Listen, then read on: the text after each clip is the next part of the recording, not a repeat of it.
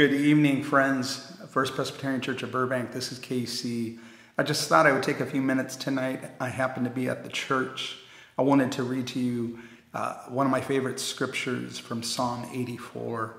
And whatever is going on in your life this week, I'm in the midst of being at home, that safer at home order from our local and state leaders.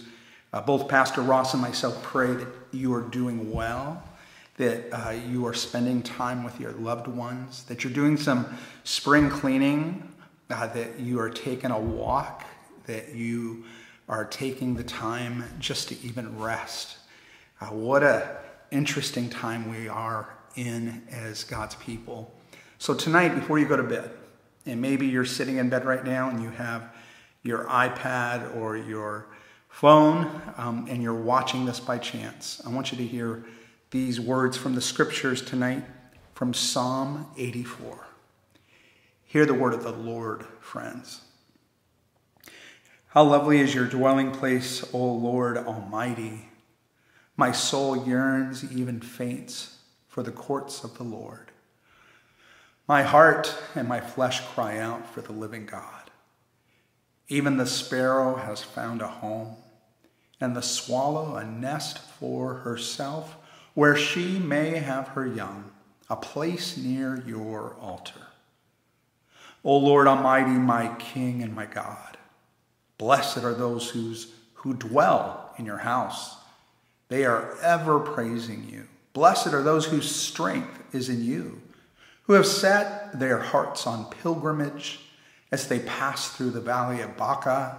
They make it a place of springs. The autumn rains also cover it with pools. They go from strength to strength till each appears before God in Zion. Hear my prayer, O Lord God Almighty. Listen to me, O God of Jacob. Look upon our shield, O God. Look with favor on your anointed one. And verse 10. Better is one day in your courts than 1,000 elsewhere. I would rather be a doorkeeper in the house of my God than dwell in the tents of the wicked. For the Lord God is a sun and shield. The Lord bestows favor and honor. No good thing does he withhold from those whose walk is blameless.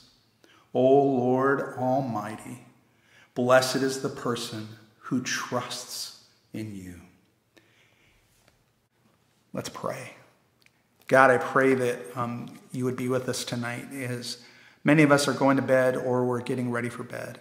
Lord, I pray for each person in our community here at Burbank Press.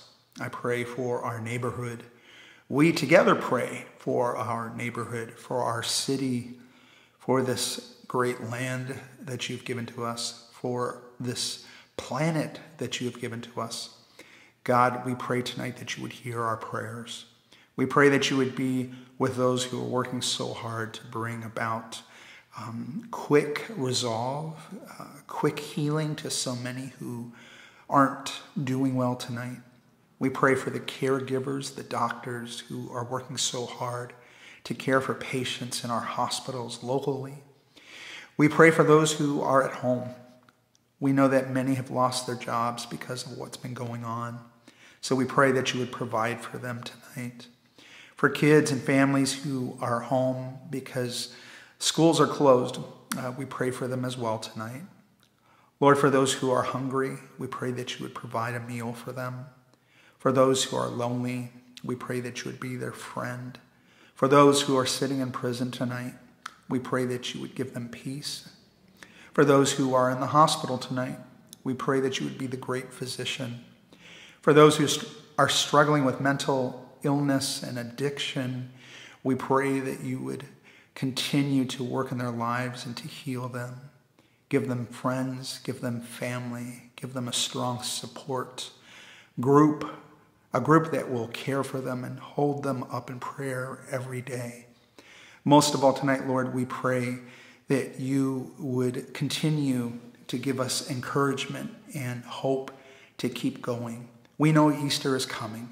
Even as we walk through this season of Lent, We pray that you would help us to keep our eyes on you. Help us not to lose hope. Help us to give you the glory that you deserve each and every day. In the midst of joy, in the midst of struggle, we are comforted tonight that you haven't left us alone, that you are working even when it feels like you're not working. Again, we thank you for this word tonight from the scriptures. And until we gather together as your people, we will continue to meet online. We will continue to send Facebook messages, emails, even with our live streaming on Sundays and Pastor Ross's Bible study. We aren't going to give up being the church. We know that the church is more than just a building. So again, we thank you for the promises that you've given us, Lord, promises of hope and peace, not to give up, because you are good, and we are thankful for that. For it's in Jesus' name I pray. Amen.